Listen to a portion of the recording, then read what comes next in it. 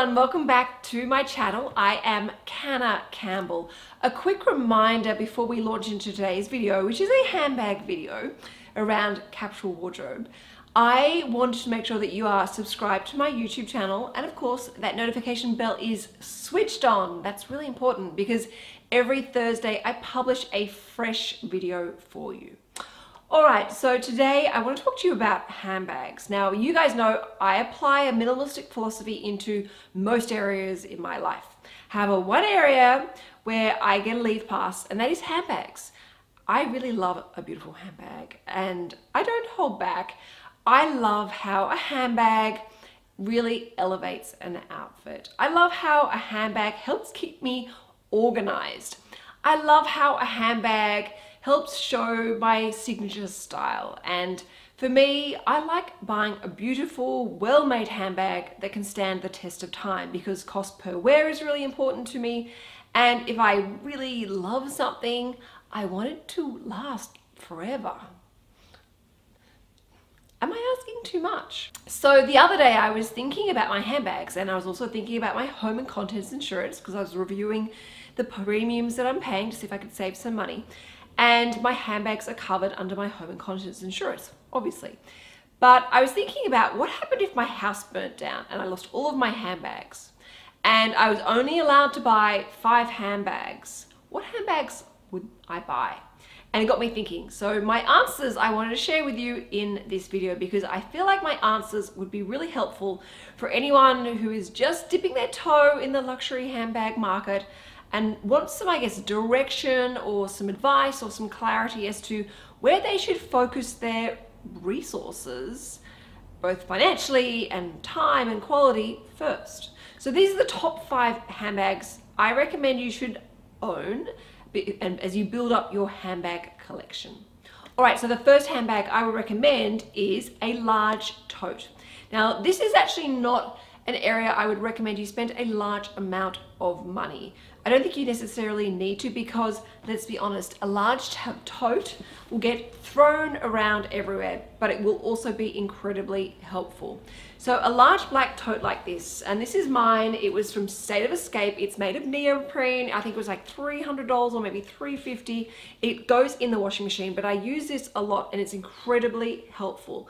So for me, I originally bought this as a baby bag because, as I said, it holds everything, it's machine washable, and it's light, which is really important. However, I now use it for going to the gym. I also use it for weekends away because I can just pop it over my handbag with other handbags inside, and it's big enough to hold all my toiletries and my clothes, and it obviously goes neatly in an overhead storage on a plane, and it's a great bag to have. However, I throw it around. So I don't want to spend a large amount of money on a bag that I would throw around. So this is a great bag to buy. A large, lightweight, still quality tote. It's also incredibly financially friendly. The second bag I would recommend is a work bag. Now, for a work bag, my personal preference is something that's quite structured or looks quite serious and I guess professional, because if you're in a work zone, obviously you want to give off that impression of being professional, being organized, of being, you know, well put together, that you've put time and effort into your presentation and shows a sign of respect. So for me personally, I would recommend that you stick with the basics first, and that is you get a black leather handbag, but make sure you get a very durable leather handbag, so like a grain, like leather, and ideally it's structured. So the 2 handbags I would recommend are, number 1 would be something like this. It's a great size. It's not too small because if you turn up to a meeting with a small handbag, you look like your priorities are about going out having a party. And if you turn up with a bag that's too big, you actually, I think, can look a little bit disorganized, that you're just having to carry around your whole entire life everywhere, like the kitchen sinks in there. So I think this is a great size. Also, it's a really well-made handbag. I'm not saying rush out and go and buy a Chanel handbag. That's crazy. This is pre-loved, and this is also, I should point out, I think like 10 or 11 or 12 years old. but this is a great size. Now, I think with a work bag, also make sure you've got some beautiful hardware with that bag, because that will then complement any jewelry that you choose to wear. And again, it can give it a more sophisticated, high-end luxe feel without necessarily having to spend a fortune. So this is a great bag, and it's black, so it's incredibly versatile. My next go-to if I had to buy a work bag would be something like this, a Celine, this is, I think it's called the belt bag. Again, a great color, so if you don't want to buy a black bag, I can wear this in so many different ways and styles. The color is fantastic. It goes with light colors, will go for summer and spring, but also will go with a gorgeous beige coat, woolen coat, black coat, of course, navy. It's fantastic. And again, it's structured so I can neatly fit my wallet, my keys, my notebook, any pens, anything I need neatly fits in here without looking like I've got my overnight bag to a meeting. So beautiful bag, so happy with this. And again, you can actually buy these pre-loved for like, I think a quarter of the price that they actually retail brand new. And it's a very classic style. It doesn't go out of fashion. Now, if you're someone who hates a structured bag, I haven't forgotten about you, I've thought of you. And my next go-to would be a Givenchy Nightingale bag. Now, this bag would probably be as old as my Chanel bag. Again, incredibly versatile. I can put it over here.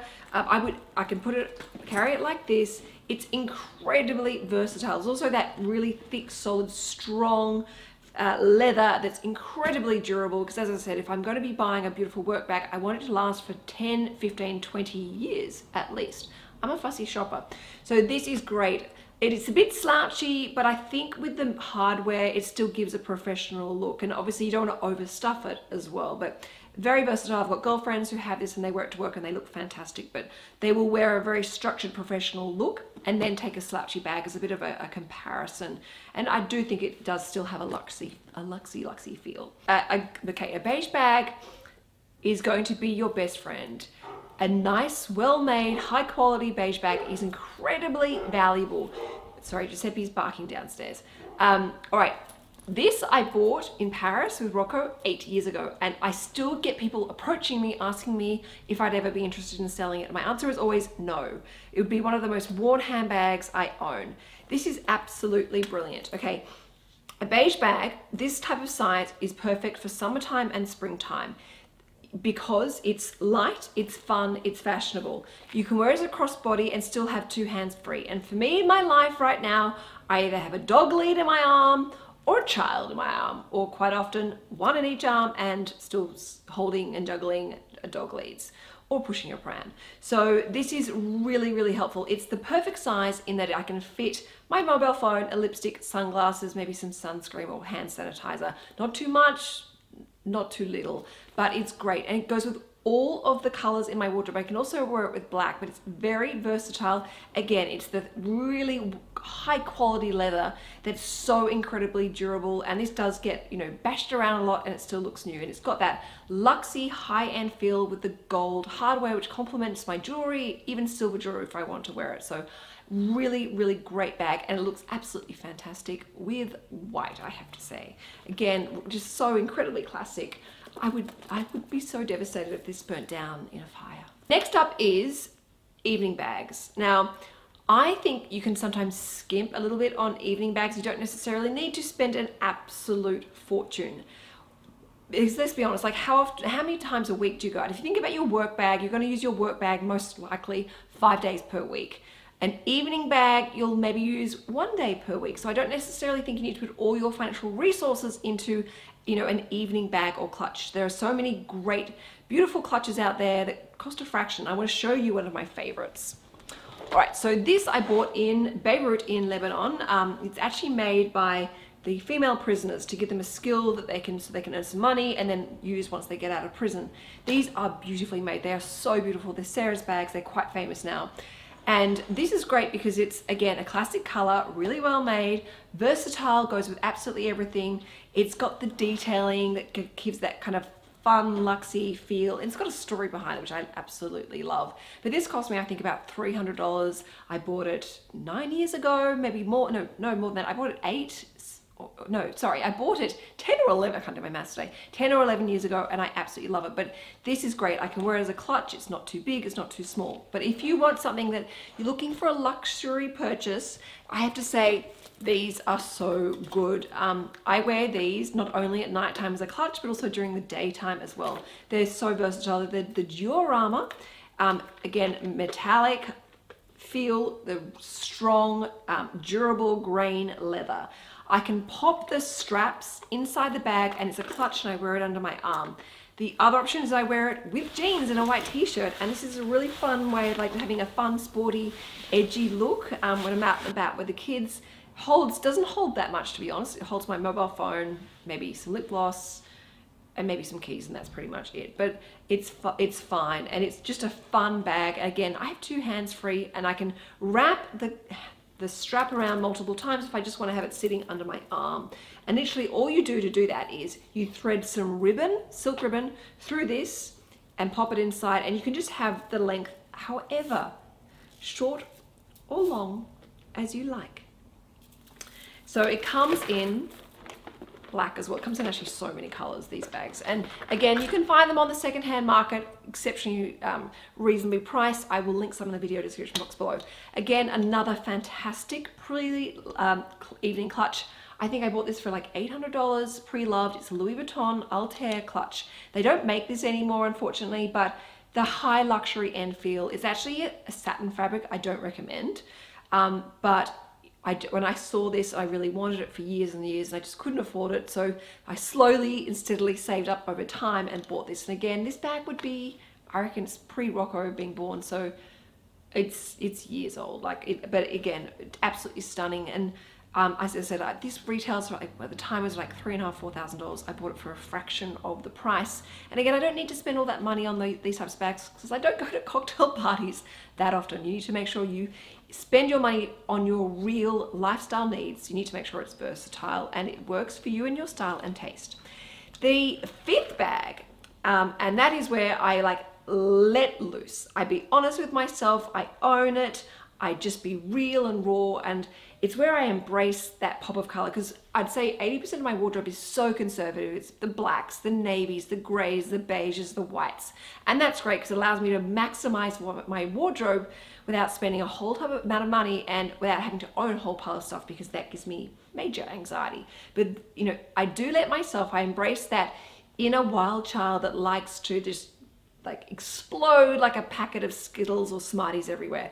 And I would allow myself to have a pop of color, because this is going to perk up my mood during winter when it's really cold, and really add a bit of vibrant color and life to my world. But also it's going to work with all the classics in my wardrobe. So when I'm wearing another white dress or another navy dress, I can add a really fun pop of color which really changes the look and feel of my outfit. It still elevates it, but it adds a sense of fun. And these are the 2 bags I would recommend. And by the way, for the record, I have linked a whole pile of fantastic dupes in this video, in the video description box below, so that I'm not sending you off to go and spend a huge amount of money on, you know, prices and brands that aren't right for you. I found some amazing dupes, and I will fully disclose I own dupes. So this is a Chanel bright blue handbag. Blue is actually my favorite color, but obviously it's not a staple color. It's a fun color. It looks beautiful with white. It looks beautiful with beiges and grays, and I can get away with wearing jeans with this as well. But it just adds that bit of fun. Again, it's a great size. It's the small, it fits wallet, it fits my phone, it fits sunglasses, it fits some lipstick. So again, a really great size. It's that fun structured look, because I think if you're going to go with a fun bag that's bright, loud color or pattern, you need to make sure that there is still an element of professionalism, whether it be structured or whether it be beautiful hardware or whether it be the right size. I think those things all kind of come into play. So you really need to shop mindfully. You should think about it and just make sure if you're going to go rogue and buy something that's really loud and fun and colorful, that you have done all your research beforehand and you know exactly what you're buying and it ticks all of the boxes. So the other wild child that I'm going to share with you, it's just by my feet hiding down here, And this is, you would have seen this on my Instagram account. Again, this was something I bought for myself after achieving a huge financial goal of mine. It's my Chanel number 19. Again, a great size. Not as structured as my others, but still structured. It's a really fun color. Again, it adds a pop of color into the dull, dark, cold seasons, but then it's loud and proud during spring and summer if I want to wear it with a really brightly colored dress, because it's so strong. It's got such a loud presence about it. I can actually wear it with a bright purple dress or a bright pink dress or a patterned green like hibiscus dress that I own. There's pretty much nothing that this goes with, and it just adds that injection of color. And I can even be really cheeky and team it with a little bit of leopard print, and I can get away with it. So these are the 5 handbags.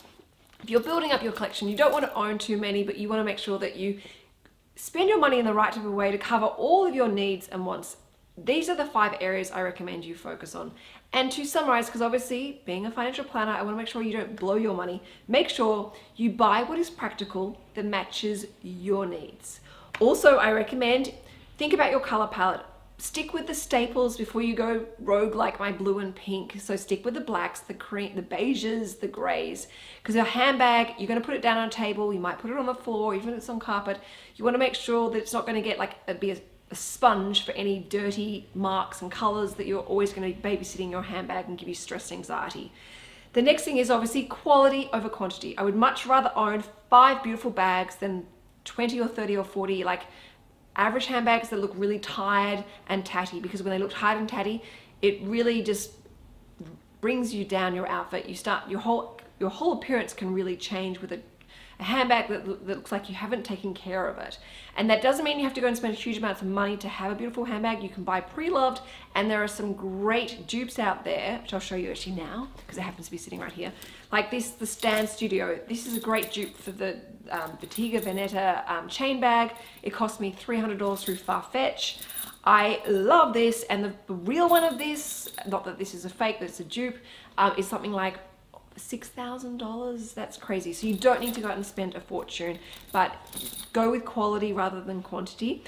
Sorry, I'm having to look at my notes down here today because my brain's not switched on. Make sure it's comfortable. Another thing, there's nothing worse than a handbag that's really heavy. It digs into your shoulders.